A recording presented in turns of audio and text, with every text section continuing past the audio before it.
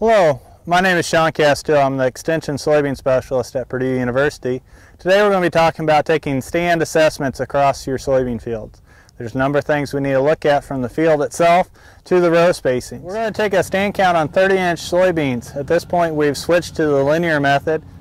21 inches of a 30-inch row equals 1/10,000th of an acre.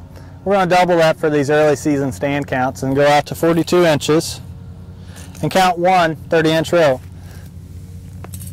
I'll lay it down.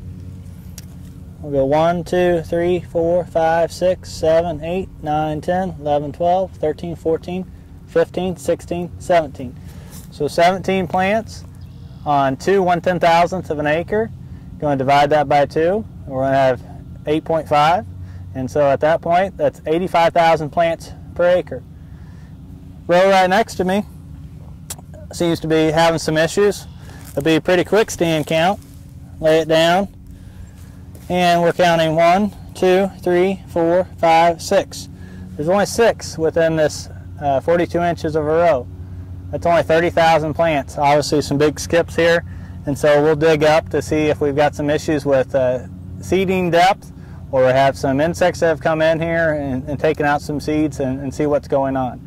Obviously, if we go across a whole field having this kind of issue, we need to really consider replanting, and most likely we would.